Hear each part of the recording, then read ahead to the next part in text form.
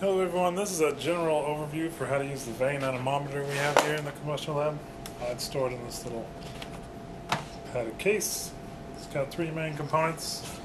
The head, the handle, which there's kind of multiple extension capabilities. You have a squiggly bit that'll bend, and several solid extenders. You have the connection cable, which skinny end goes inside of here.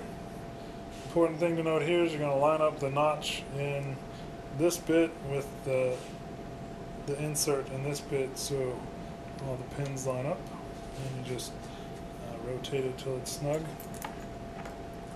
This end works the same way. There's a notch, and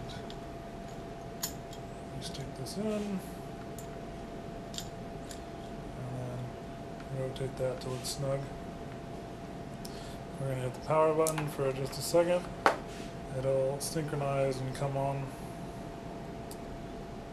It's a few seconds, maybe 4 or 5 seconds, I don't really remember. And then we have a 0, 0 reading. This has a flow direction on the end. You can see it there. So if we blow on it, you can see it spinning and the readout come here. If you need to change the batteries, you pull out these two screws in the back, and it takes a few AA's. I don't remember how many exactly.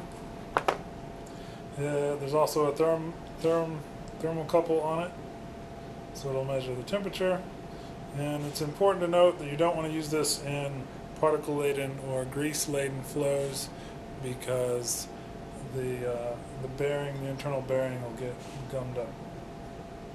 So for all the safety procedures and other features that go with this, you can read the owner's manual. Currently it's still in the box. This may get moved into the cabinet later. But this is just a general overview for how to use it. Hope you found this useful, and have a good day.